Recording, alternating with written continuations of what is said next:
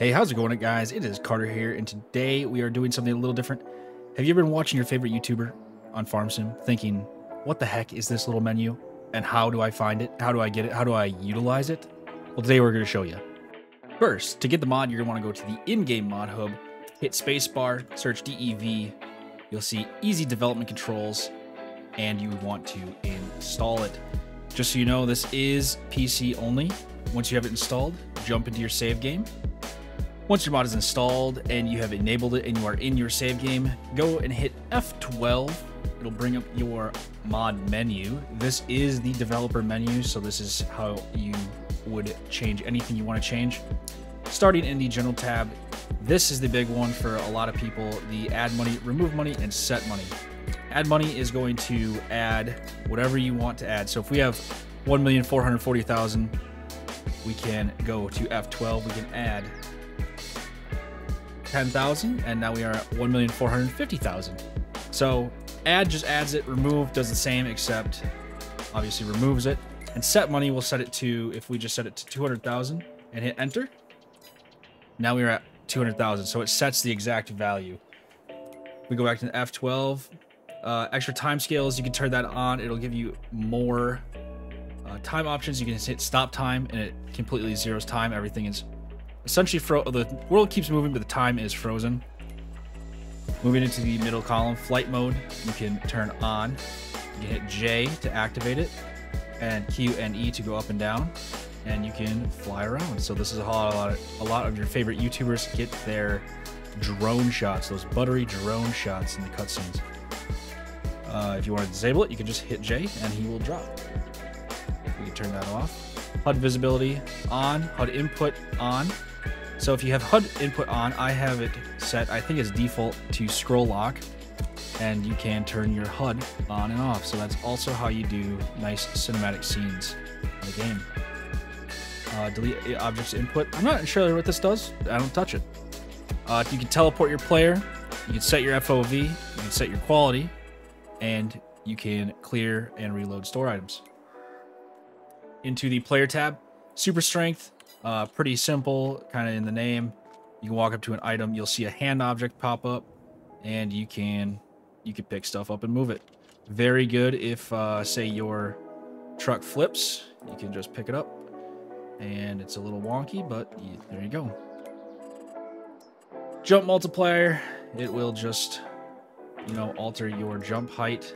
So if we set it 10 times, we are, you're jumping on the moon, basically.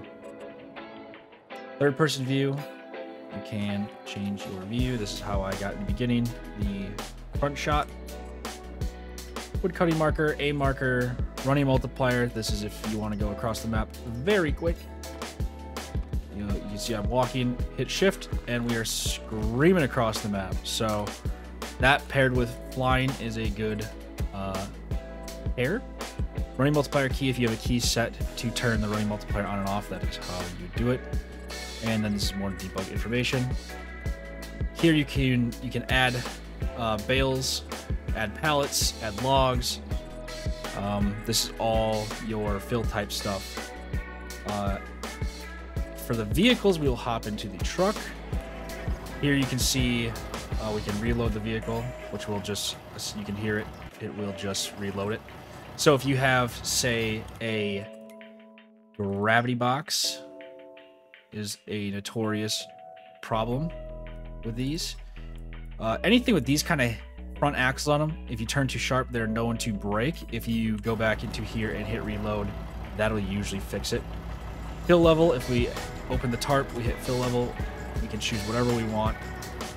Let's choose some soybeans, hit fill, and the hopper is now full.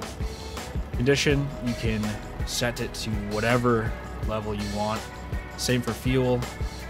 And these are some more settings you can kind of mess around with. Placeables, I don't really touch it very much, but it's pretty self-explanatory. Fields and farmland, once again, fairly self-explanatory. Environment, you can change the month. You can change the weather. You can change pretty much everything you'd want to possibly change. You can change it. Just know if you change the month from, say, spring to fall, the plant states are generally going to stay the same. So it's going to be still in the early stage if you just planted them and you're thinking you're going to jump ahead to harvesting season. It usually does not work like that. At least it never has for me. And then last but not least, you have your help page, and this is where you want to go if you have any further questions. It literally explains every single options, including all the debugs and stuff. So definitely refer to this. But yeah, the big one, the money cheat. I've seen a lot of people ask about this. No, it is not on consoles.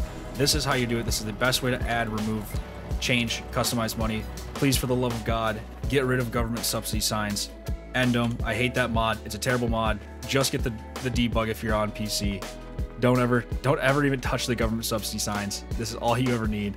But yeah, that's it for today, you guys. If you did enjoy or get anything out of this, hit the like button. If you have not yet, hit subscribe, join the Discord, and that's it for today, guys. Peace out.